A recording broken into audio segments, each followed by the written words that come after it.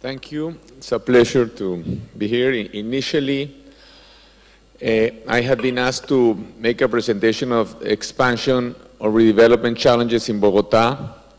Later, they asked me rather to speak more broadly to issues in Habitat 3. And Habitat 3, of course, is, to me personally, is special because the Secretary General to Habitat 1 in Vancouver, he was my father. So I lived this experience. So I will try to make some general recommendations of when I, as a mayor and a city lover, what are the big obstacles that I have seen through life.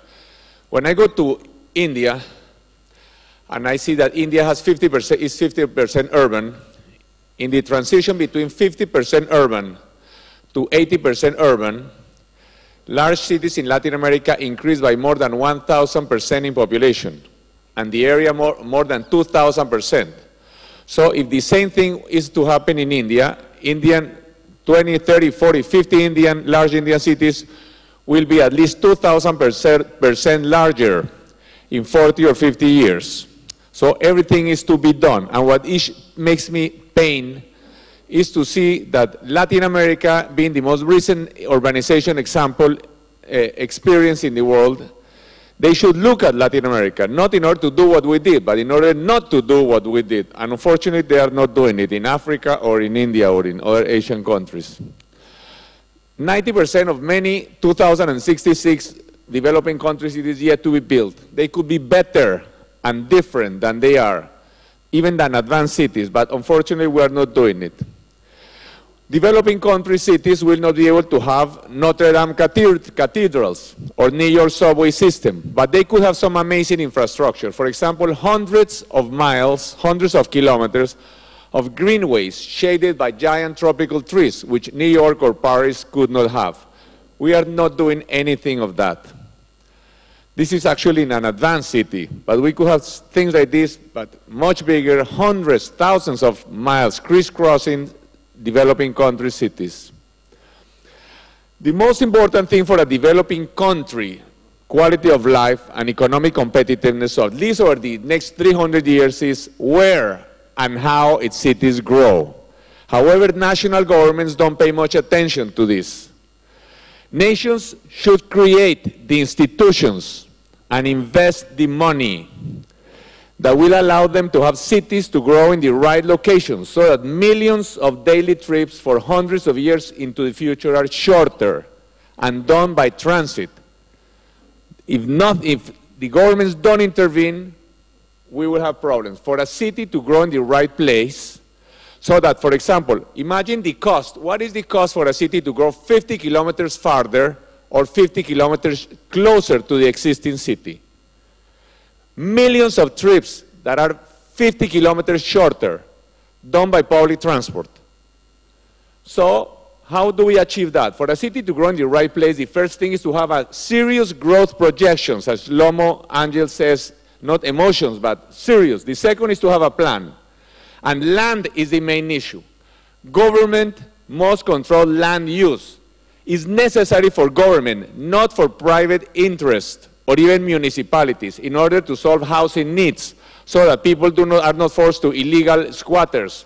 For the city to grow in the right place, in order to avoid illegal slums, in order to save space for roads, for parks, for greenways, and even for schools. I myself, at this moment, we need to make many schools and hospitals in Bogotá, and we don't find the land for it. It's very difficult because all this illegal or semi-illegal development did not save land for this.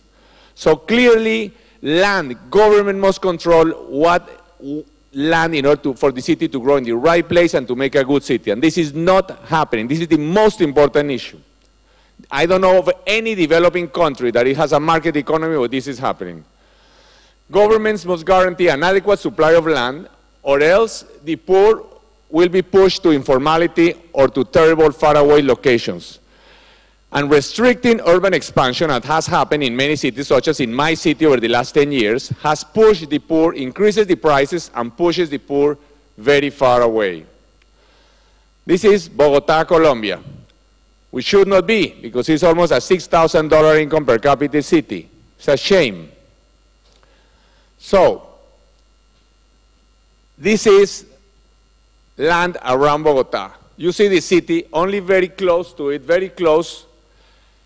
The city, we could have a perfectly planned city if there was the institutional powers, the political decision, if government really would have the power. It could have mass transit, it could have great parks, greenways, large parks, all of this. But this is not happening because there are private interests and local municipal interests which want to do it in a different way without any serious planning. If a democratic principle beyond control of land, in order to really have effective control of land, ultimately there must be the possibility to use eminent domain. If a democratic principle is that public good prevails over private interests, property acquisition through eminent domain is not communism, but democracy. This is necessary both for expansion and for redevelopment. Not necessarily at first, but as a second, as a last instance, is necessary to have this possibility. And now I will go into how should cities grow. From the beginning, again, it's necessary to reserve enough public spaces for roads, parks, schools. How to distribute road space. If all citizens are really equal, pedestrians, bicyclists, and bus riders have a right to the same amount of road space per person as somebody in a car. How to distribute such a road space? Look, in London, there is more space for pedestrians than for motor vehicles and no private cars in these streets, for example. This is not a technical engineering decision. This is a political, democratic decision. What makes a difference between advanced and backward cities, in my opinion, in terms of infrastructure, is not highways or subways, but quality sidewalks.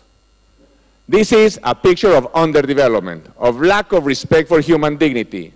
That's a more decent sidewalk. This is what we should have. Protected bikeways in every street are not a cute architectural feature, but a right, unless we believe that only those with a motor vehicle have a right to safe mobility. Many things can be changed, can be solved after a city is built, but if we do not save space for parks from the beginning, it is very difficult to demolish 50 hectares, 100 hectares of city afterwards in order to create parks. So this is crucial to save land for parks, and we are not doing it. Urban highways are like poisonous rivers. People cannot get near them. There should be avenues or boulevards rather than highways. This is Champs-Élysées, 10-car lanes, but one of the most attractive pedestrian spaces in the world. So no highways, boulevards from the start. Good city will move by public transport, and the only affordable public transport system in developing countries are bus-based systems, even if there are a few subway lines. So I would say that a bus in traffic is as undemocratic as women not being able to vote. Clearly, if citizens are equal, a bus with 100 passengers should have a right to 100 times more road space than a car with one. It's basic democracy, and a system like this in Bogota is moving more passengers our direction than any subway line in Europe or in China, except Hong Kong, at a fraction of the cost. The obvious things, of course, there should be no parked cars or blind walls behind street fronts. This should be dealt with in Habitat 3. These things, this is horrible. That's happening in all developing country cities. High-rises with blind walls against sidewalks. Parking requirements increase housing prices and push low-income citizens away from desirable locations. Government intervention, of course, is necessary if we're going to achieve some income mix in cities. And the not so obvious, to finish, clearly this is the cities we have today. Children grow in fear of getting killed as soon as they walk out of home. We can do different cities with different infrastructure. Greenfield growth permits making different, better cities. For example, every other street could be a pedestrian and bicycle-only street. This is very easy to do in a city that is being built from scratch. This is the kind of infrastructure we did. A few of these in Bogota, about 100 kilometers of these pedestrian and bicycle highways. Things like this, easy to do in new cities. Of course, they could be much better. I know here there are urbanists and it is in a rush, but we could do roads from the start just for buses and bicycles. Not all of them, of course, but this is the kind of thing that could be done in developing country cities, which advanced cities cannot do. We are missing a fantastic opportunity. I hope that Habitat 3 can push for some of these different, better urban design.